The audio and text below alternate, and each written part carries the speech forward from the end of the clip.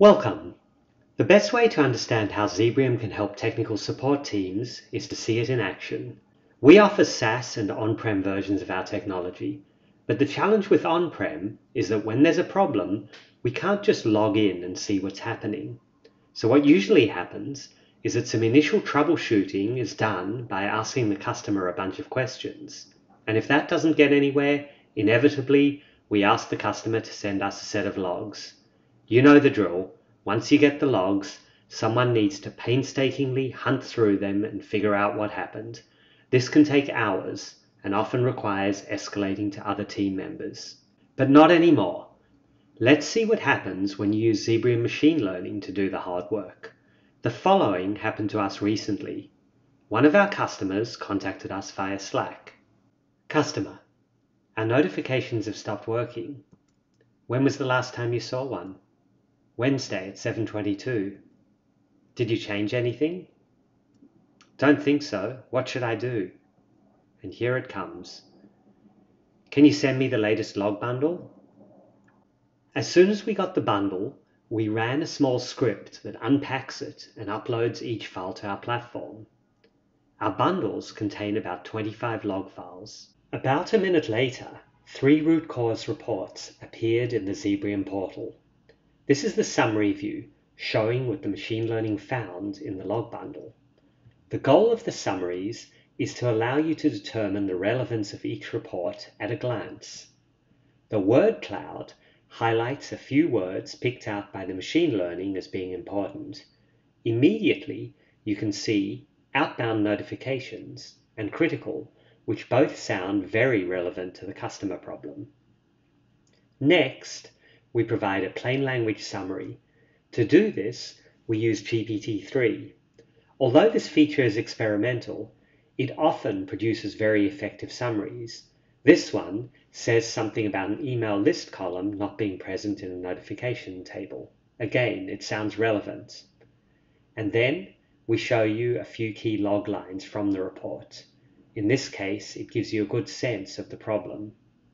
I'm going to click on the summary to see the full report.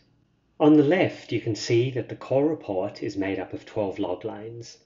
These were picked out of several million that were in the bundle we ingested. They span 3 different logs from 2 hosts. The events tell a complete story. The first few lines show the notification reports being prepared. Then, there's an alert saying email list column is missing in the database, and the reports can't be sent because it couldn't retrieve the email list. Just from these events, we got a clear handle of the problem, and this was enough for us to build a quick patch script for the customer, and the alert started working again soon after. Case closed. Although we don't need any more detail for this one, we do provide some useful controls for interacting with the report. Over here, I can zoom in to see more errors and anomalies that surround the core events. This often uncovers additional useful information about the problem. We can also peek to see other events in any of the individual logs. This is showing the Zmux log. Now here's the interesting thing. Remember that the machine learning found 3 reports. These are proactively generated based on the patterns in the logs. Look at this one from Wednesday, November 3rd. Remember how the customer said that the alert stopped working on Wednesday? Seems like an upgrade took place on Wednesday night and it failed to update a database table. Sounds familiar. Let's take a look. And this logline explains what happened. There was a failure during the upgrade because the table T outbound notification doesn't exist. From that, we immediately figured out the problem. The reason it doesn't exist is because the table is actually called T outbound notifications, plural. There was a syntax error. The upgrade script was missing an S. Now we knew why the problem happened in the first place. But wait, there's more. We allow user to annotate the report, which I'll do here. And then I can send this report as a bug to our engineering team by sending an alert to Jira right from inside the report. Now that you've seen what the technology can do, Let me explain how it works. The most important thing to remember is that the machine learning is completely unsupervised.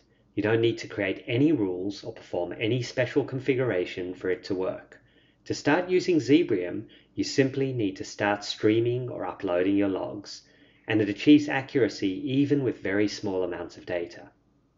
We use a multi-layered machine learning approach to analyze the logs. It starts as soon as logs are received. The logs can be from any application or type of infrastructure, and you don't have to tell us about the formats or set up any parsing rules. The first layer of the machine learning is the most important. It uses unsupervised machine learning to structure and categorize the log events. Quick side note, it does very well even for new or very rare log events, and this turns out to be important because identifying new and rare events is extremely useful when trying to find the root cause of a problem. Once all the events have been categorized, the next layer of ML learns the patterns for each type of log event. This continues to improve as it sees more data, but even a small number of log lines is enough for it to get a good baseline.